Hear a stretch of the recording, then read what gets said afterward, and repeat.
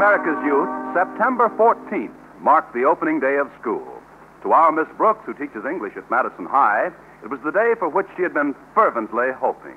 Yes, I'd been fervently hoping it would never come. It isn't that I dislike school. It's just that I think vacation time is the greatest invention since the Pilgrims and Phil Harris discovered Plymouth and White Rock. But when my landlady, Mrs. Davis, called me to breakfast that morning, my mood was far from grim, for by that time I had convinced myself that facing a new term at school is not, after all, like returning to prison. Good morning, Connie. Good morning, Warden. Mrs. Davis. Hand me the box of wheat bits, please. Oh, that's not wheat bits, Connie. It doesn't matter. I like almost any kind of cereal. Cream, please. Well, all right. Here you are, dear. What kind of cereal is this, Mrs. Davis? They're dog biscuits. Funny, that's the one kind of cereal that doesn't agree with me. I'm sorry, Connie. I should have ordered cereal from the market before you got up. I usually get fast delivery service, you know. That's because the delivery boy has a crush on me. But it's nothing like your romance with Mr. Boynton. You mean he's tried to get fresh with you? No, but I haven't given up hope. Oh, that's probably Walter Denton to drive me to school. Come in. Morning, Walter. Hark! 'Tis the first day of school. And once again, the nostrils of America's youth nostalgically dilate to the pungent aroma of pencils and blackboard. How do you feel about it all, Walter? Miserable. How do you feel about school opening, Miss Brooks? Anyone for Russian roulette? Yeah, those are my sentiments exactly. Oh, say, I found this potted plant on your porch. Isn't it a dilly? Evidently another floral offering from your delivery boy, Mrs. Davis. Oh, my goodness. He must have left it for me last night when he brought over my yogurt and Danish blue cheese. Sit down, Walter. The yogurt is on me. Yeah, I'll have plain milk, if you don't mind. Boy, it certainly is neatly gift-wrapped. You can see the plant right through the cellophane, Mrs. Davis. It's an evergreen plant. It's a dilly, all right. The trouble is, I have too many potted plants around the house as it is. I don't know what in the world to do with it. I have a suggestion, Mrs. Davis. Since this is the first day of school, it might be a shrewd political move on my part to present the plant to our beloved principal. Say, that ought to get you in real solid with old Marblehead. Mr. Conklin, I mean. I agree, Connie. I think it's mighty important that you start off on the right foot with your principal this term. As he said to me when I saw him in the drugstore yesterday. Oh, dear, now, what did he say? Oh, I'm getting so absent-minded lately. Oh, let's see now. What did Mr. Conklin say to me? Mrs. Davis, how about getting Walter a glass of milk? No, that wasn't it. Mr. Conklin doesn't care if Walter gets milk or not. Connie, I just remembered what Mr. Conklin said to me yesterday. He wants you to help him reclassify his files for the new term, dear. So he said you're to report to his office at 7:30 sharp. And no excuses. 7:30? What time is it now? 8:05. Fine. If I hurry, I'll never make it. Holy cow, what are you going to do, Miss Brooks? I'll bet old Marblehead's blood pressure's about to explode with atomic fury by now. By now, it's already forming the mushroom. I'll have to call him and try to explain. Mrs. Davis, this phone is dead. Oh, that's another little thing that slipped my mind, Connie. It isn't really dead. We have a chap on our new party line who's rather eccentric. He keeps leaving his receiver off the hook. What? Well, he's got his nerve. Hello? Hello? Hello? Trying to bust my eardrums, madam? My name is Miss Brooks. Since we're on the same party line... My telephone happens to be right by my bed, Miss Brooks. Do you realize your infernal shouting jarred me from a sound sleep? Do you realize you left your receiver off the hook? Certainly. I always do that to preclude my being startled from slumber by the hideous clanging of a phone bell. I prefer to be awakened gently. Maybe the company will give you a bell with a feather on it. Look, if I should report this matter to the You're superintendent... threatening me? Fine. My name is Cragway, Milton Cragway. Go ahead and report me. Now, goodbye, and stop bothering me. Well, I can be mean, too, Mr. Cragway. Since you refuse to clear my line, I'll make certain that you will not be able to call anyone either. Don't do anything you may regret, Miss Brooks. Mrs. Davis, I've left our receiver off the hook, and don't you dare hang it up. I want to give a Mr. Milton Cragway a dose of his own medicine. Come on, Walter, pick up the evergreen plant, and we'll shove off. Sure thing. Say, these little biscuits are very tasty.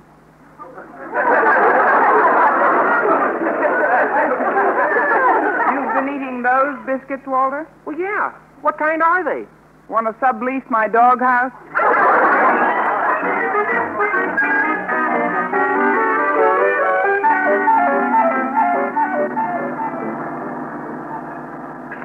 See how smoothly she runs since Ferguson's garage tuned up the motor, Miss Brooks? It doesn't seem like the same car. No, it doesn't. But, Walter, perhaps we'll get to school faster if you take the wheel. No, I want you to drive, Miss Brooks. Just look at that harebrained woman crossing against the signal. I'll have to... Walter, what's wrong with these brakes? Oh, I forgot to tell you, they don't work. What? I'll have to operate the handbrake for you. Darn it, you missed her. While she was leaping out of the way, she dropped her glasses and we ran over them. Well, at least it wasn't a total loss. Don't you look where you're going, young lady? Who, me? Why do you need glasses? My name is Constance Brooks. I'll be happy to reimburse you for your glasses, miss, if you'll just... It isn't Miss, it's Mrs. I'm Mrs. Gregory York of 212 East 2nd Street. Now kindly pull over to the curb and I'll... Well, You come back here! Stop that car! Walter, what are you doing? Yeah, I done released the brake and we escaped. Are you out of your mind? There's no turning back now, Miss Brooks. Mrs. Gregory York is lost in the distance and there's a dozen cars in back of you. Well, nevertheless, Besides, did you want to waste the entire morning gabbing with her while old Marblehead's blowing a mental gasket waiting for you? Mr. Conklin, in the confusion, I'd almost forgotten about him. Walter, I have a sensational idea that'll settle all my problems. What is it, Miss Brooks? You take the wheel, I'll get out, and you run over me.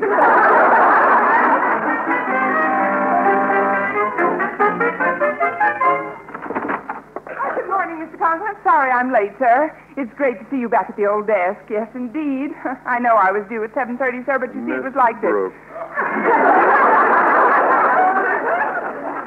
When you hear the sound of my fist pounding the desk, the time will be exactly 20 minutes past 8. What's the idea? Mr. Conklin, sir, allow me to present to you this beautiful potted evergreen plant as a token of my esteem. Trying to butter me up, eh? Trying to curry favor by offering me a bribe, eh?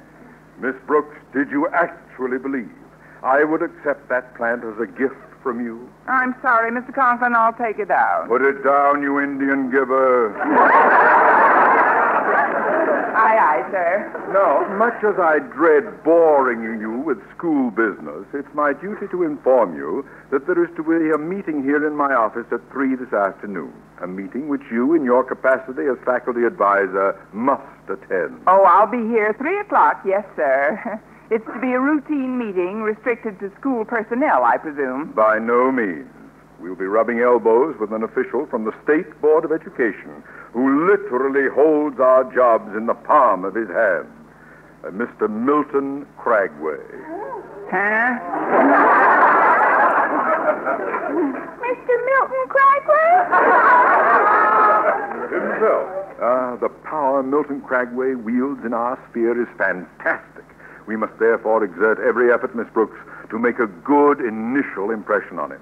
You know, start off on the right foot. Yes, sir. Rest assured that heads will roll if we should in any way displease Mr. Cragway or his assistant. His assistant? She's a distinguished member of our school board, Mrs. Gregory York.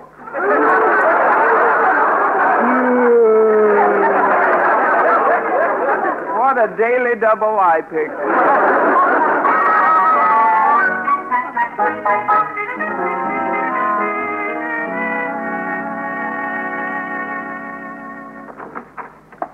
Good morning, Miss Brooks. Hi, Mr. Boynton. Miss Brooks, I've got a problem. You've got a problem. It's quite serious. Kept me awake all night. I have here a list of names whose homes I visited yesterday upon my return from a camping trip. I've scratched off the names of all those whom I've since contacted. When I've scratched your name, I will have scratched all but Mr. Conklin. I suppose all this sounds rather mysterious to you, Miss Brooks. It does, in a scratchy sort of way. What's the point? Well, near the campsite, I happened upon some interesting fauna, one specimen of which I brought back to town. I had the plant with me when I went visiting, in fact. That's why I know I must have inadvertently left it at one of the homes on my list. It's a potted plant wrapped in cellophane. Oh, that one. Mrs. Davis thought the delivery boy had left it. It was found on our porch this morning, Mr. Boynton. Oh, gosh, it's certainly a relief to know where I can lay my hands on it. Its cellophane wrapping is for protective reasons. You see, I wouldn't dare expose it until the moment I can actually put it to use in a biology experiment. Biology experiment? Oh, yes, Miss Brooks. That plant happens to be poison ivy.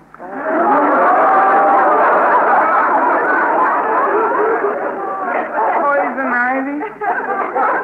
Mr. Boynton. What is it, Miss Brooks? You don't have to scratch Mr. Conklin. By now, he's scratching himself.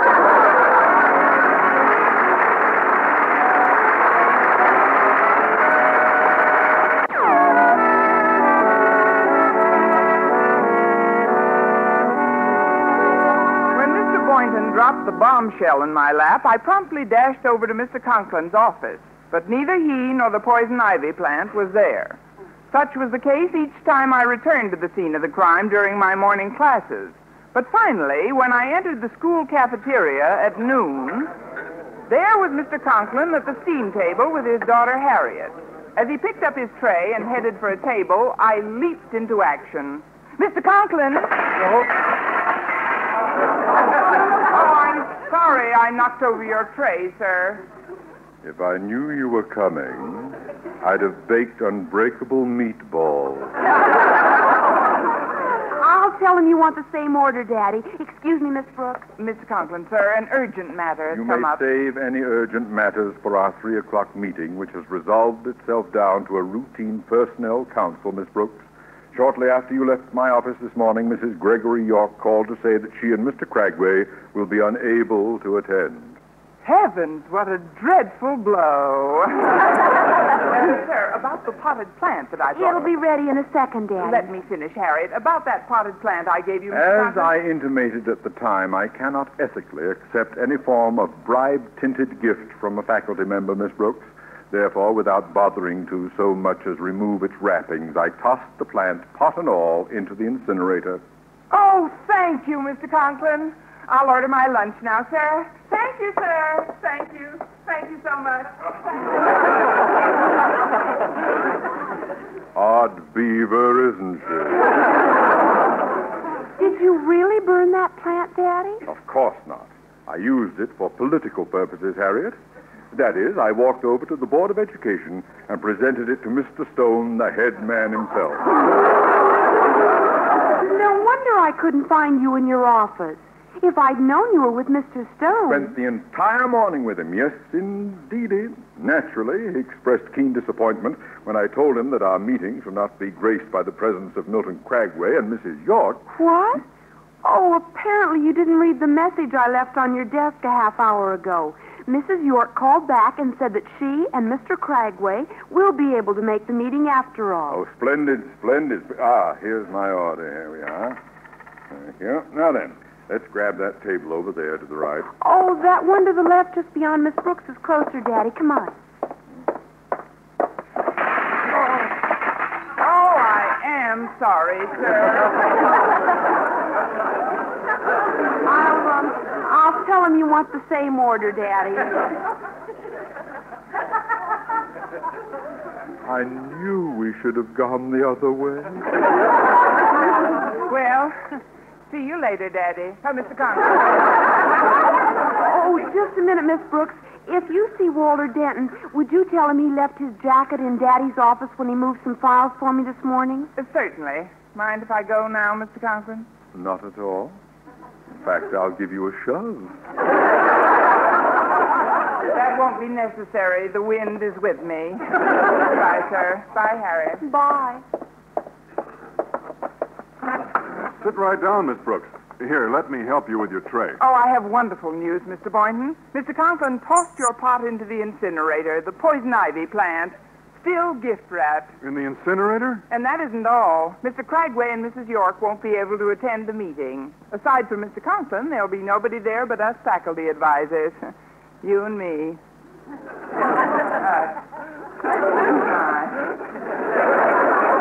I and you. We, just the two of us.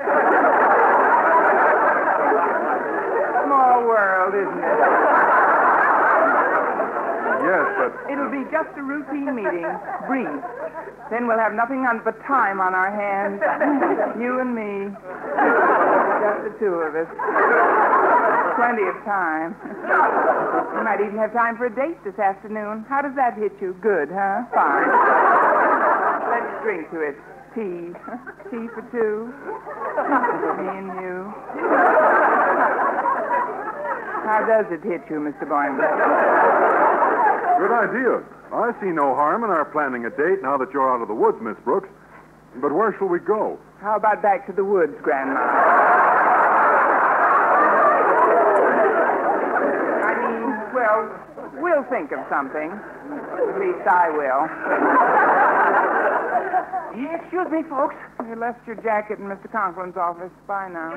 I got to talk to you, Miss Brooks. I just went over to Ferguson's garage to pay him for the work on my car. You see, the janitor had to let me in this morning because Ferguson wasn't around. Never saw such confusion. Must have been 50 jalopies there. Well, Ferguson specializes in jalopies like mine, you know. He does great work. And, well, as I remarked while you were driving to school, it didn't seem like the same car with the new paint job and everything, so I just hope Mrs. York didn't take down the license number. What are you trying to say, Walter? Miss Brooks, you were driving a stolen car.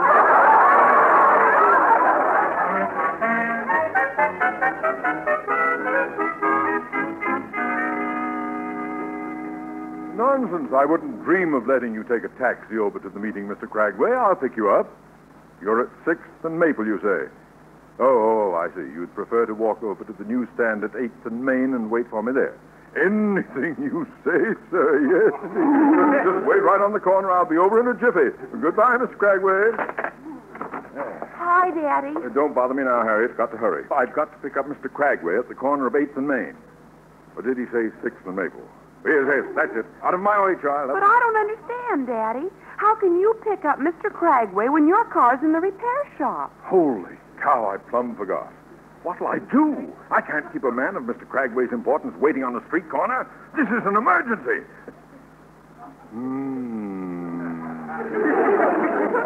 Daddy, that's Walter Denton's jacket. Now, what did you take out of his pocket? Denton's key. I'll take his car.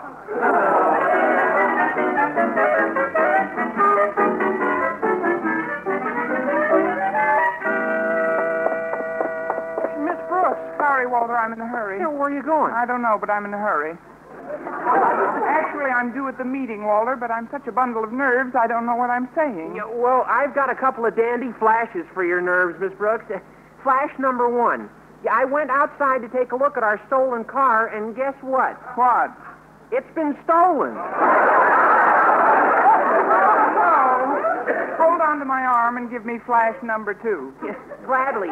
Well, right away I scurried back into the building, and that's when I saw her, Mrs. Gregory York. Mrs. York? She's here? New glasses and all. Right now she's inspecting some of the classrooms. Oh, there must have been a change in plans. Did she happen to see you?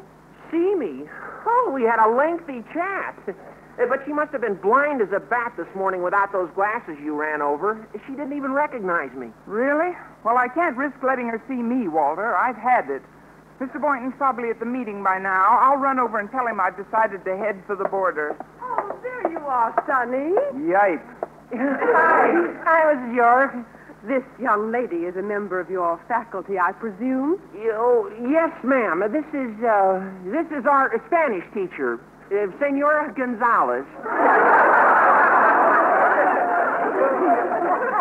Delighted to know you, Senora. Ole. Gracias. La conga. The Senora is from Brazil. How charming. You know, there's something familiar about you, Senora. Haven't I seen you somewhere before? Not too clearly, I hope. Not too clearly do I place the face. Besides, I have not too long been coming over from Brazil, I think. I've been to your homeland many times, Senora Gonzalez. How you must miss it. Si, senorita. Oh, thanks, but I'm no longer a senorita, my dear. Oh, no, indeed. I have an 18-year-old boy. About your age, I'd say, Sonny. I was only 16 yesterday. Of course, he has aged a lot since then.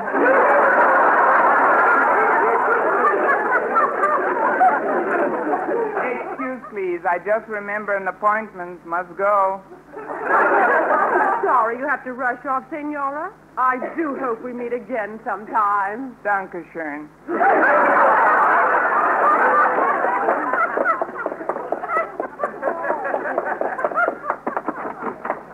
What do you want? Woo! You shouldn't have come here, ma'am. I'm in conference with Mr. Cragway, Mr. Milton Cragway. So if your classroom is in order, you may go home. Goodbye. Not so fast. Where are your manners, Mr. Boynton? Introduce me. Yes, sir. Mr. Cragway, sir, this is our French teacher, Miss LaDarcy.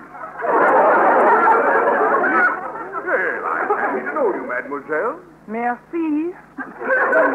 Bonjour. Eiffel Tower.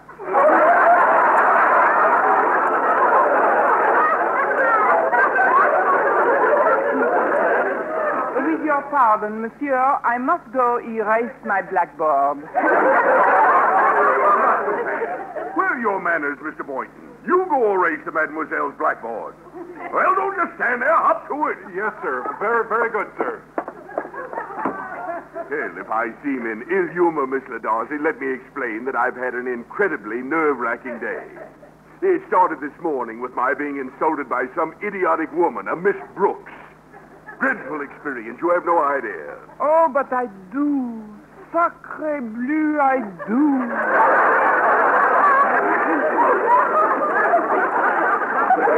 My understanding is deeply touching, my dear. Oh, there you are, Senora. Caramba again.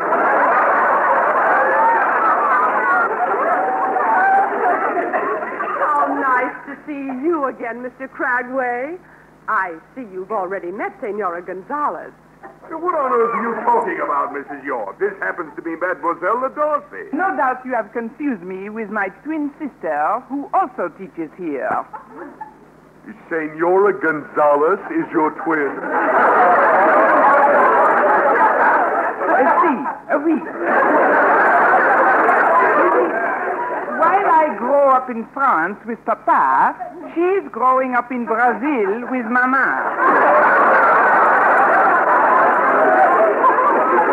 When we are babies, our parents are getting a divorce in California, so they are splitting the twins' community property.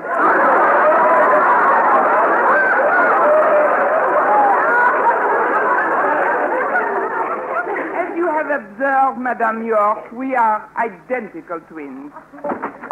Oh, what a crazy mixed-up day. Holy la cow. How do you do, Mr. Cragway, Mrs. York? I asked this chap to bring me here to prove to him that I am principal of this school. allow me to present Officer Cheney, who arrested me for driving what he terms a hot car. Well, that's absurd. How do you do, officer? I can vouch for this man. I'm Milton Cragway of the State Board of... I don't care who you are. All I know is I caught this bird driving a stolen car that's registered to Donald York. Ridiculous. It's Walter Denton. Surely you can identify the car, Miss Brooks. Brooks! Miss Brooks! Hand me a blindfold and fire when ready.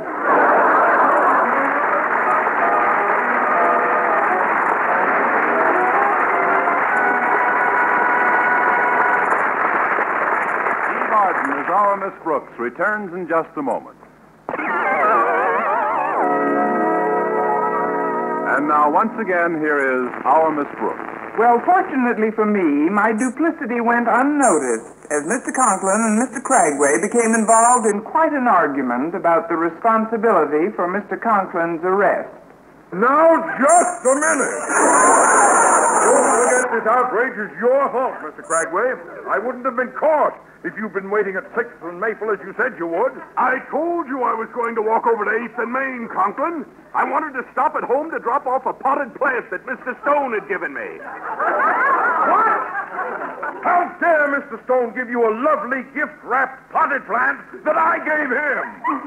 How dare you give Mr. Stone a lovely gift-wrapped potted poison ivy plant that I gave you? What? Take it easy, sir. At the time, I had no idea it was poisonous. Good heavens! I unwrapped that plant, held the leaves in my hand. I've got poison ivy.